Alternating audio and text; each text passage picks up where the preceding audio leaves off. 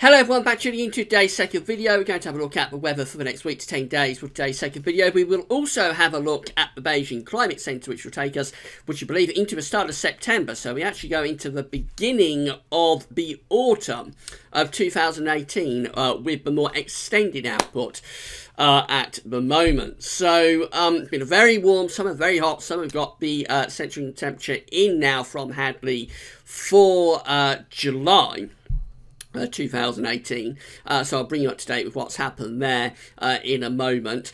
We could be on course for the hottest summer on record, beating 1976. It's going to be quite hard to do it, but I'll explain what we've got to do as well in a moment. This is in terms of central temperature. We haven't got the UK-wide figures in yet. They'll be in either, I would have thought, tomorrow or maybe Friday. So we'll be able to bring you up to date in terms of a UK-wide picture in a day or so's time. So this is all related to the central England temperature, which is the longest, most consistent temperature record on Earth, going back to the year of 1659. So I'll bring you up to date with all of that. We'll have a look at weather next week, 10 days. We've got hotter conditions on the way, and next week could get very hot indeed. There is uncertainty about how far north this very hot weather we're going to have over southern Europe is going to get next week. Potentially could turn really, really hot indeed next week.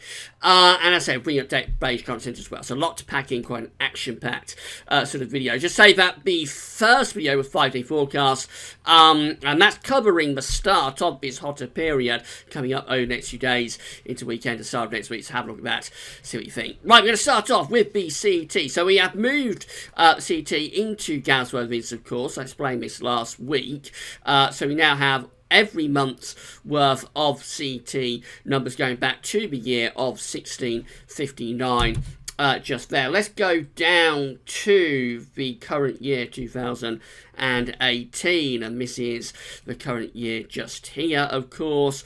So we find that the central England temperature for July 2018 comes out at 19.1. 19.1 was the CET number for July 2018, and it's only the fourth time ever since 1659 that we have had the CET going into the 19s. So it doesn't beat our hottest month on record. The hottest month on record remains 2006 this year just here. July 2006 comes out at 19.7. So we haven't beaten our hottest July on record, and also our hottest month on record. That remains the hottest month on record. And we also fall under both 1995. August 1995 came out at 19.2. So very close to that, but just coming out a little bit underneath it. And we're also underneath our second hottest month on record, and our second hottest July on record, which is in 1983 at 19.5. So this turns out to be the third warmest July on record in terms of the CET, and it also turns out to be the fourth warmest month on record, just falling underneath August 1995. Now, what I've got to do to get the hottest summer on record, so I'll just explain that. So we find that June 2018 came out at 16.1. That was a very warm June. July comes out at 19.1. So to get the hottest summer on record, we need August CET to come out at 18.2. We've got to get to 18.2 for August CET to get the hottest summer on record. If we want to equal the hottest summer on record, then we would need August CET to come out at 18.1. That's quite a big ask to get such a hot month following the hot months of June and July as well, and also May was a very hot month. So for that period of the year. So it is quite a big ask to do that. The last time we had a CET in the 18s in August was actually back in 2003. So it's quite a long time ago, which came out at 18.3. There we are. just there. So it's been a long time since we've had August CT in the 18s. We are probably due for one. This is a hot summer anyway, so it is possible we could do it. It's going to be quite a big ask. I think it will depend how hot we get it in the first week. Of course, that's quite uncertain how hot we're going to get it through the course of next week. If you do get some of that very extreme heat coming up that they're going to have over France, Spain and Portugal, then we will be in with a better chance. It just depends whether we can bring that really extreme heat up. But that's what we're going to do anyway. Get hottest summer on record for the CET. We've got to get to 18.2. Or greater for August CT.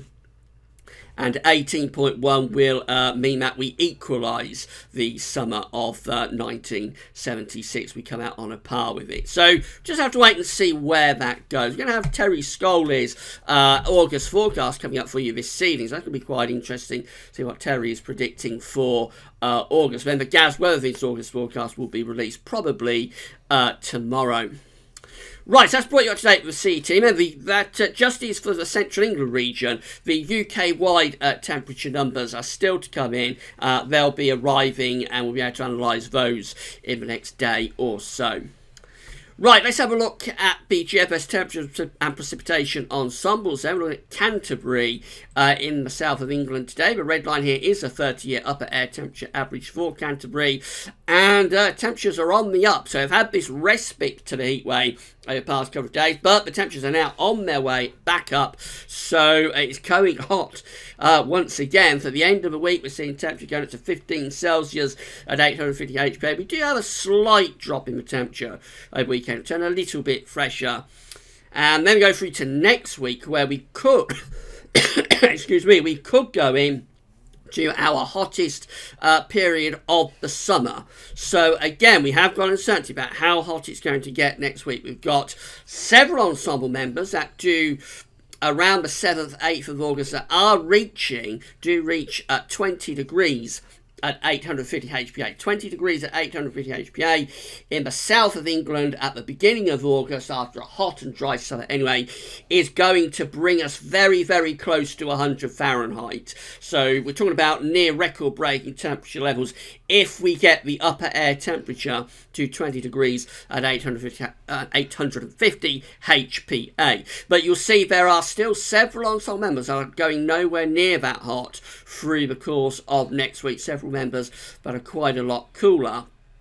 So how hot we're going to get it is still open to question through the course of next week. It will be very warm to hot in the next few days through to the start of next week. Will the heat turn extreme, or will it stay just a general UK heat? We've got to wait and see. Just beyond that, we are seeing signs of quite a big drop in the temperature then as we're going through to the second week of August. That's not going to help us get a CET of 18 plus there if we go quite cool in the second week of August. So it's all up for grabs really in terms of what's happening over the next few days. Certainly the first week of August is going to be hot. It's just going to be a question of how hot it will become, and then will the second week of August become cooler and more unsettled. As far as precipitation is concerned for Canterbury, so it's mainly dry through to the weekend.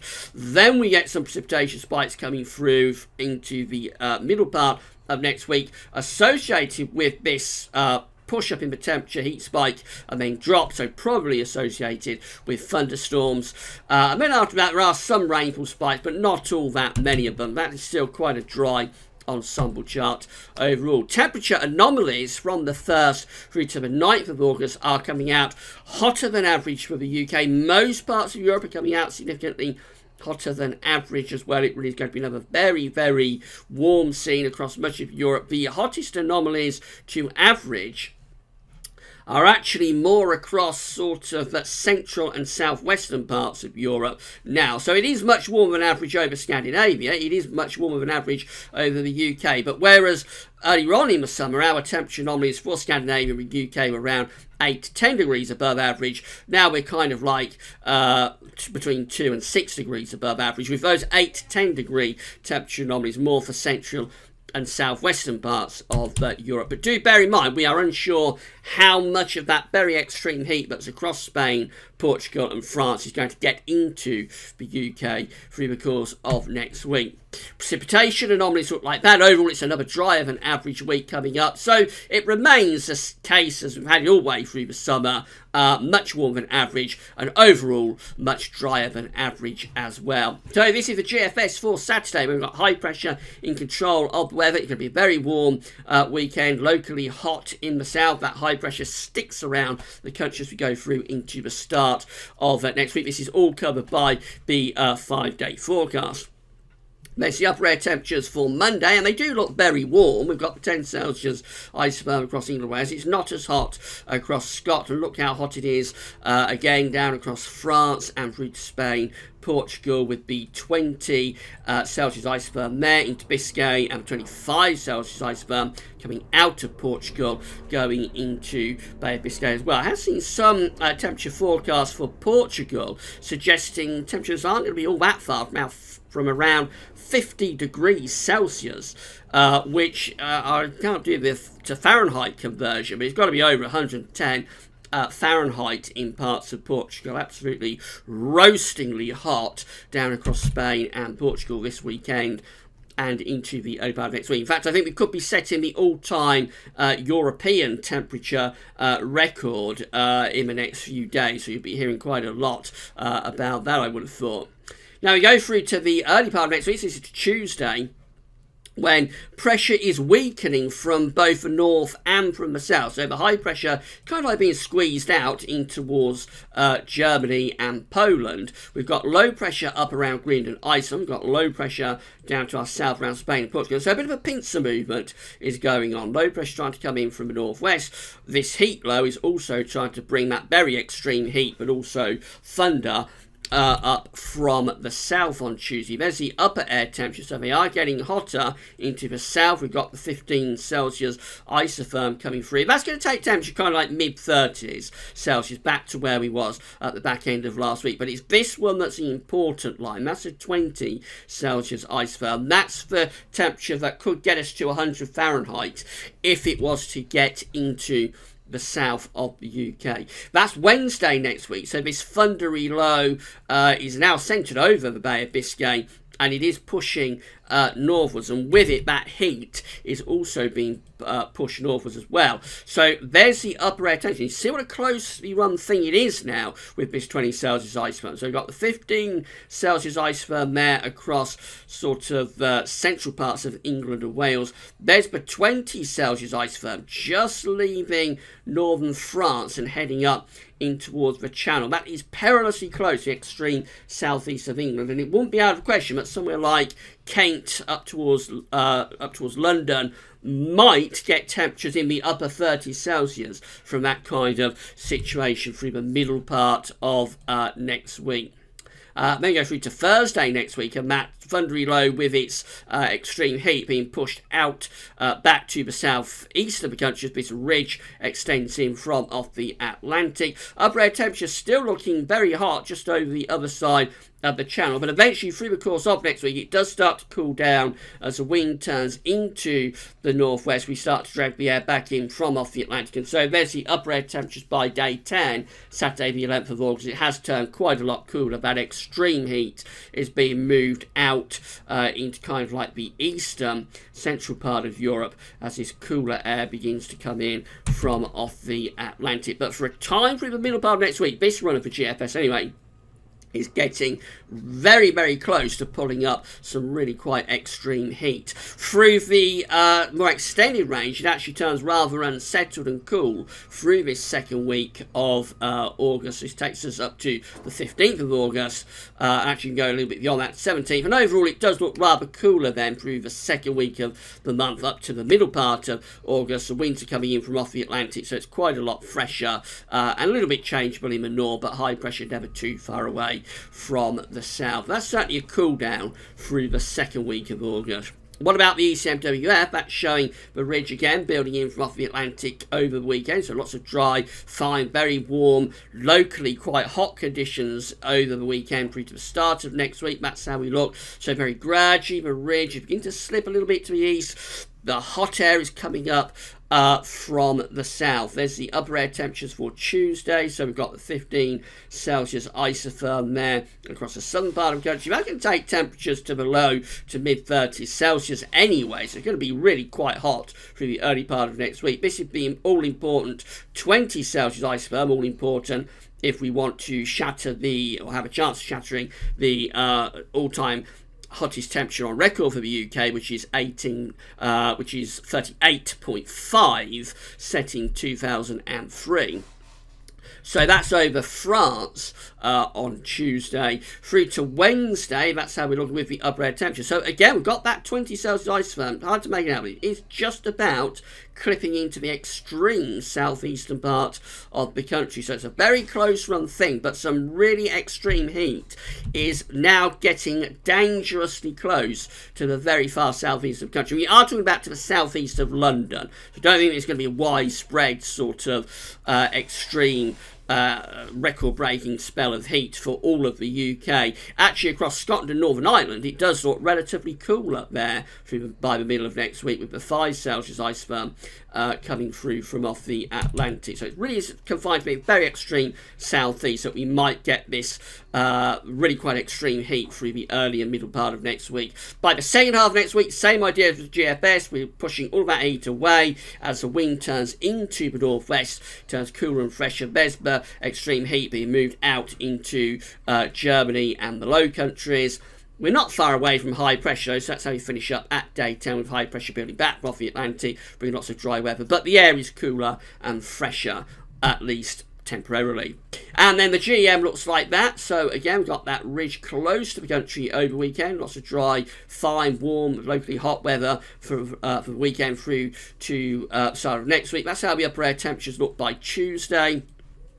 So again, we've got 20 Celsius isotherm just there through Biscay and France. The 15 Celsius isotherm is just there. We go into the middle part of next week. That's Wednesday. And look how close that 20 Celsius isotherm is again to the southeast. So really quite extreme heat is possibly affecting southern parts of East Anglia and southeastern England, to the rest of England and Wales being covered by the 15 Celsius isotherm, which takes temperatures to low to mid 30s Celsius. Again, same idea as the other two models. By Thursday, that extreme heat is moved out of the way as we turn the wind into the west and to the northwest, and then we turn things cooler and fresher as we go up towards day 10. These are the upper air temperatures at day 10. They look much more comfortable. So this very extreme heat that will be affecting Spain, Portugal and France in the next few days is now being modelled to get extraordinarily close to the far southeastern part of the country. As it is going to be very hot in the next few days, or hot in the next few days. You're going to see temperatures low 30 Celsius, probably rising to mid 30s Celsius, I would have thought, through the early part of next week. Whether we turn things hotter than that, we need to wait and see a little bit longer. Finally, just bring you an update with the Beijing Climate Center for the next 40 days. So these are the 500 millibar height anomalies. They're broken down into 10-day periods. The first 10-day period will take us from the 1st through to the 10th of August, with above average heights centred over and to the east of the UK, below average heights around Greenland and Iceland. The jet stream is up there, so we're on the hot side of the jet stream with close ridge of high pressure. Same pattern as we've had all the way through the summer. Generally coming out hot and dry in the first 10 days of August. Now, the next 10 days takes us from the 11th to the 20th of August. This is when the GFS is just beginning to suggest it might turn a little bit more unsettled. The Beijing Climate Center wants to keep this area of above average heights very close to the country, really. So no change in particularly showing up there through that 10-day period. Will remain very warm, probably hot, and mainly dry too. The final 10 days of August look like that. The 21st of August to the 30th shows a continuation of above average heights over top of the country. The only difference is that they are beginning to weaken a little bit. We're lowering the heights to the south. We're probably also lowering the heights to the north. So it looks like this ridge is coming under quite a bit of attack, both from the south and from the north, probably weakening it off. So maybe that final 10 days of August possibly starts to turn a little bit more unsettled. But then we go through to the final 10 days. This is days 31 to 40. It takes us from the last day of August, the 31st, through to the 9th of September. And it's all changed because then we've got below average heights out to the northwest. It looks like we're re-establishing the jet stream as well. The ridge that's been giving us this hot summer is moved away to the east. It gets pushed over to the eastern side of Europe. And so this is re-establishing the jet stream. It's bringing low pressure back in from off the Atlantic. And that would be kind of like an autumnal start to autumn, I suppose. We'd have cloud and outbreaks of rain moving in from off the Atlantic. And rather cooler temperatures as well. So that's all very speculative. It looks as though if it's right, August is going to be another pretty dry and hot month, and so we would be threatening the all-time hottest summer on record, I think, if the Beijing Climate Center comes off, certainly for the CET. As far as the more reliable time frame is concerned, which is the next week to 10 days, though, so the next few days are going to be very warm to hot down in the south. We're going to keep it pretty dry as well through to the start of next week. And then next week, all eyes will be on how hot we can get this. Will we get very hot temperatures moving up from France? Will we be threatening records and be having quite dangerous levels of heat through the early and middle part of next week? Or will we keep things more sensible and keep that 20 Celsius ice firm over the other side of the channel? It's now a very, very closely run thing, so you're going to need to keep watching this space, see how hot it's going to get next week. And then the second half of next week does look pretty well modelled, start cooling down, turn fresher in the second half of next week. Right, that's brought you up to date with everything. This evening, we're going to have Terry Scully's August forecast. The Gav's Weatherthings August forecast will be with you probably tomorrow. So, see you then. That's all for now, and thanks for watching.